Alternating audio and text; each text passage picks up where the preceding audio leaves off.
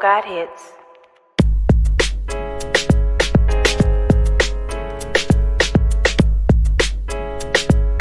Hey everyone, and thank you so much for joining me today on my YouTube channel. I'm your girl, RobinicoleK, the Inspiration Specialist, and I'm wired to inspire you to live your authentic purpose. So guys, if you've been listening to the last few of these that I posted, I am outside. It is beautiful. The birds are chirping. People are cutting grass. You hear stuff in the background. I decided to just do what I felt comfortable with, and I just prayed that it's not too loud. If it is, y'all just drop it in the comments and I won't do it again. But I genuinely wanted to enjoy this sun and really be obedient with still sharing the word of God the way he's leading me to. So with that being said, if you see the title, it says equal work, equal pay. Now, I'm not going to lie. I have seen this multiple times in the last month. I tried to document the different people that I saw speaking on it because I do want to be clear. This is not something that derived in my time just alone with the Lord. This is something that God kept showing me from other sources, and he told me to speak on it in particular on my platform. So I wanted to be clear about that. This is not something I'm coming up with. I definitely saw this multiple times. I saw men and women say it in two totally different ways, but they were saying the same thing. So here's what it is. So a lot of people don't realize that life and the luxury of life has nothing to do with money and cash and being able to have fancy things. What is most important in life when it comes to really enjoying ourselves and enjoying our true wealth and true luxury is having time and having everything you need to really just make the choices and decisions that you want, all while serving, all while enjoying your existence on this earth, but still doing things that help the greater good, right? So I realized that one of the things that we're missing in this generation, which is going to lead up to my next video, go hard or go home. And I decided to go home. That's the next video. So stay tuned for that. But one thing that I realize is that people do not understand that when you are overworking yourself, you need to do just as much work as you have. You need to take just as much rest as you have done work. So let me break that down for you. There are many people right now who are caught up in go hard, go home culture.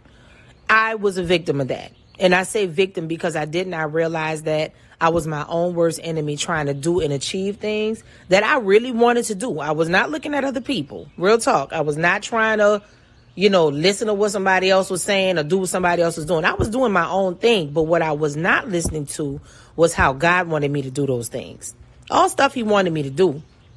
And I thank God that he gave me original ideas, original thoughts, and things that he wanted me to package and put out. But I was stressing myself out, overworking myself, not realizing that part of it, that is not how God wanted me to approach the things that he was telling me to do. God wanted me to take a different approach. And it was an approach specifically catered to my personality, which was God-given, and who he has made me to be, my tolerance level, how he wanted me to be out in the world and the whole thing. And I did not realize that until way later in my life. I want today to really help someone who's listening to me who is in a space of overworking. This could be a 9-to-5. This could be for your business. And let me tell you something. I don't care what nobody say. That whole sleep when I'm dead, this and that. If that is your mantra, if that's what you feel gets you the results, I am 110% behind you if you believe that is what God is telling you to do. If that's what you're telling you to do, I still don't have nothing to do with that. So you get no judgment from me. But I fully support anything that you feel you're supposed to be doing from the Lord in your life. Nobody can dictate that to you but God. Okay, so that's not the role that I'm playing today. The role that I'm playing today is the part of mediating between what you may have been believing as truth, but it is actually a lie, and me trying to mediate and connect you to what the actual truth is. Let me tell you something about God. We serve a God of order, okay? We serve a God of order. And one thing I want you to do, I'm not going to list it. I want you to go and I want you to check your word and find scriptures on God doing things in order.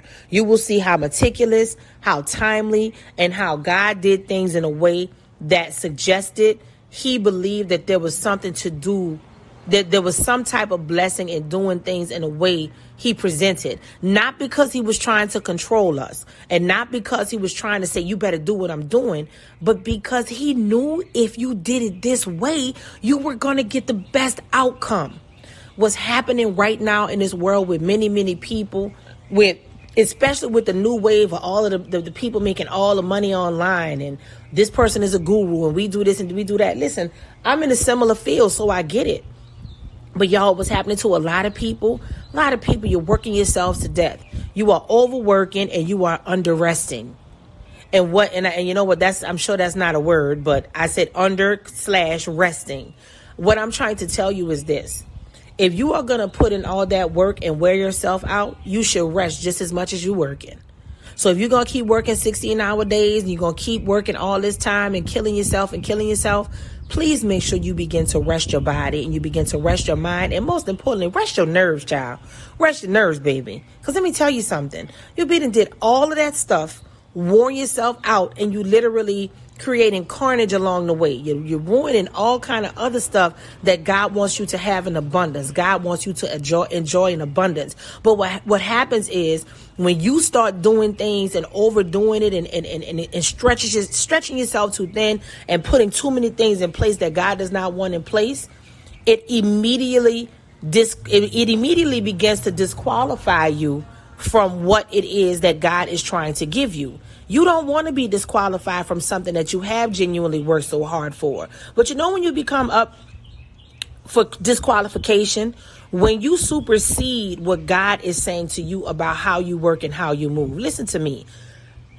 God is clear about your works not impressing him. So if you're spending all of these hours and all of this time doing work to impress other people, that is never going to end well. I don't care what it looks like. I don't care how many people say you're great and you're awesome. It's never going to end well. Okay? People work hard every day. People get accolades. People reach their goals. And a lot of those people are very full and very balanced. I personally know people like that. They get to the top of their game, but they're keeping God first in everything they do. Meanwhile, there are other people who are obsessed with feeling like, I never want to feel like I don't have nothing again. I don't never want to have to ask nobody for nothing. I don't never this, I don't never that. Y'all, these types of behaviors, these types of things that we have believed to be so commonplace. We believe for these things to be so natural for us. These things are not natural. And many people gonna fight me on it, but hey, that's fine with me. Because here is what it is at the end of the day. This is not about just sitting around not doing nothing with yourself or your life. This is not about saying that you're not supposed to work. Some people are called to do hard work. Some people do smart work. And sometimes it's interchangeable in our lifetimes. But what I'm saying to you is it makes no sense to drive yourself crazy and overwork yourself to death because you are trying to impress other people and you are not hearing from God. Let me tell you something. God will do things decent and in order. If you're feeling like you're dying and passing out all the time, please reconsider and think about if that's really God leading you to do that. Really think about it. Because the thing that sticks out to me the most is that we have this, we as a society have this false sense of accomplishment. It's great to accomplish things because sometimes in our hard work or smart work and accomplishments, it literally shows other people things that they might have thought in their head they couldn't do. And God may use you to prove to them that you can be from anywhere and accomplish anything. So I want to be very clear. There is a space for all of this stuff. But who I am talking to today and what I am talking about today are the people who miss equal rest, equal work. Somebody needs that particular word right now. Some of you are overworking and not resting enough. So I pray that if this is for you, you will sit down and you will ask yourself, if you feel like you have too much to lose by resting properly so that you can recharge well, I would suffice it to say that you may not necessarily be inside the will of God. And you can say, well, Robin, you don't know what God told me. No, I don't have to know what he told you. But I know one thing, he not out of order and he don't cause confusion. And I really don't believe in my spirit. He would want you to be walking around like a zombie because you're trying to impress other people who really don't care anyway. This is the type of stuff that people don't like to talk about. But when you're tiring yourself out and driving yourself crazy like that, who are you really doing that for? Who are you really doing that for? I've been talking to some colleagues lately about that, and it's been really intense. And one of our last exchanges and group meetings, it really became plain to me that many people do not land in the space that God wants them to be in because there is a fear that they won't be able to make it. There is a fear that they won't be able to handle their business and get the things that they feel God most wants for them. Okay? And I'm here to encourage you that, yes, you will go through seasons where you got to go hard and go home and you got to work. I'm not saying that you won't, because I've experienced that multiple times, and I'm sure I'm embarking on those seasons very soon again. But the thing that I want you to take with you is this. If you're going to work your behind off like that, you better rest your behind off too. It's only one of you. And a huge part of self-care and providing for your temple the way God wants you to is resting. People do not understand that resting is also working if it is done in a way in which God tells you to do it. Sometimes you have to rest because your body needs to be at work rejuvenating itself. It needs to be at work preparing you for when you have to go out there again. So please don't get it twisted. Okay, if you are going to work, you better rest. It is not cute. It is not cool. And it is simply out of order. I do not know where this mindset came from that you have to do that. And it's admirable because you're wearing yourself out. We have to unlearn these things. These are weird things, y'all. These are weird things. Myself, too. We have just been training ourselves to believe that these are the things that God wants. And I don't believe that. We have to unlearn not understanding that when you get the peace of God that surpasses all understanding, it's like a certain, it's almost like a Jesus-y autopilot you get on. That does not mean that you are not working. That does not mean that you are not handling your business the way you are to handle your business. It doesn't mean that at all. But you have to be careful that you are not overworking yourself, or you are not resting enough because someone else is telling you that you're not doing it the way that they deem fit. If they don't see you throwing your life away and wasting all your time overworking and not resting and doing whatever, you have to be careful, y'all. That's the enemy. Don't let other people's insecurities spill into your workspace and spill into your mind to make you think that you are inadequate. Do not do it. I have done that time and time again. And I tell you one thing, I promise Robin, I ain't doing that no more. Because one thing I will tell you, I love work. And when it comes to doing the work of the Lord, but especially the things that he's given me through my gifts, my talents, my calling, my anointing, I love doing that kind of work. I love being able to use my gift and my voice and my writing skills and my branding skills and my experience skills and all of these incredible things, my fashion skills, my mental skills, my spiritual skills, whatever he's given me, that kind of work, I absolutely love it, because that's the work he called me to do, not the work that someone else maybe thinks I should have been doing or should be doing. I have experienced that ever since I was a little girl. I remember in high school being a part of something, and because other people thought something of me, they wanted me to do a particular type of work. And when I didn't want to do it, I got bashed for it. But even as a young person, I knew better than that. I didn't know everything, even in my adulthood, but there was some things I knew since I was a little girl. Yeah, like that dog ain't gonna hunt with me. And some of you need to check back into that for yourself. You need to check back into that for yourself. This is not about being lazy. This is not about sleeping all day and not having a life. This is about balancing yourself out. Because let me tell you something. If you have prioritized doing man-made work, and you are misprioritizing that based on the type of work and how God wants you to work through his vision and his calling for your life, his purpose for your life, I can guarantee you can do all that work for a long time and it's still not going to end well. I don't care how cute it is. It's not going to end well. And just because you do a lot of work and just because you rest, it does not mean that you're going to always get the top thing. It doesn't always mean that you're going to get a particular result that you're hoping for. But one thing I can tell you is this. There will come a time and there will come a place that God will honor the things that he told you to work on and the things that he told you to do. Listen, for those of you who have that 9-to-5 that God blessed you with and he called you to work, you work that thing with honor and respect. You do the things that God is calling you to do in that 9-to-5 space. Okay? You do that thing. Because guess what? That's something God called you to do. If you know who I'm talking to. Everybody is not called to just be an entrepreneur or just to be doing whatever. Everybody has a different calling and a different lot in life. God has called many people to work under established 9-to-5 structures, and then he gives them money to invest, and then they still acquire wealth. Acquire wealth. It doesn't mean that you have to acquire wealth by owning your own business. There's more than one way to skin a cat. You don't have to do things the same way.